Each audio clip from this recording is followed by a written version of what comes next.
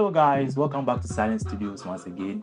This is Mangit K, and in today's video I'm going to show you guys how to use my new Charcoal Skintone Action, which I'll be sharing with you guys, and I'll leave the link in the description below.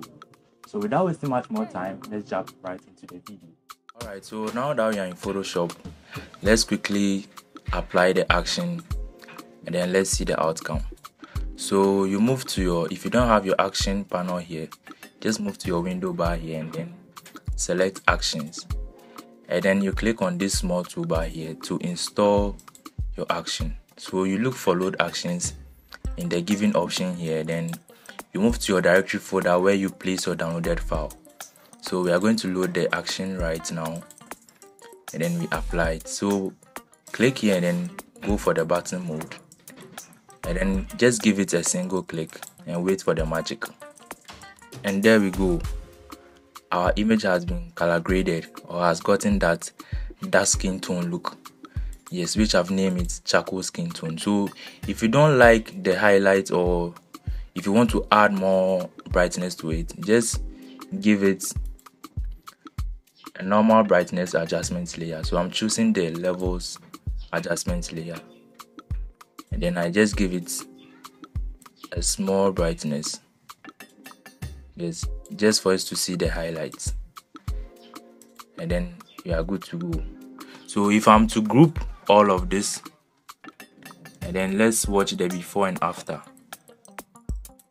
So before and then after, yes. So now let's try it in another image. Since we've already installed our action, we'll just give it a single click and then wait for it to load, and there we go. So you can also add an adjustment layer which is going to give it brightness.